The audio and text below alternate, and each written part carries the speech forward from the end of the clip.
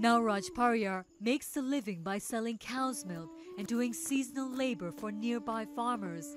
While Pariyar's 1-year-old son plays, his wife cooks the morning meal.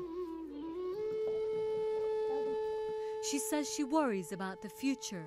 She's afraid of her husband's ailing health.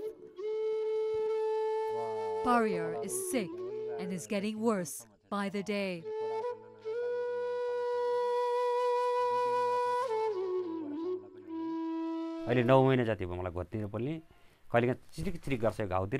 My body is giving me a lot of trouble.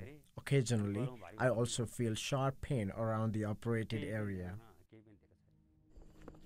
It's been 14 years since Pariyar lost a kidney in a scam orchestrated by an organ trafficking ring.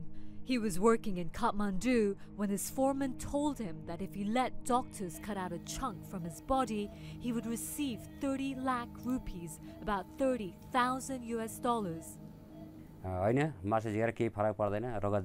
He assured me nothing will happen. He also promised me that the meat will grow back.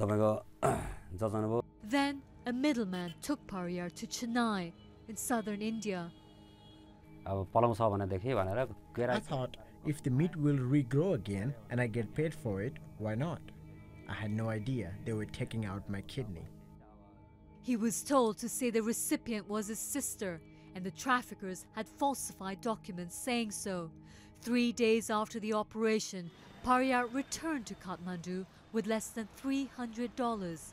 He never heard from the traffickers again. Slowly, I started having doubts, so I went to the doctor. That's when I found out I was missing a kidney.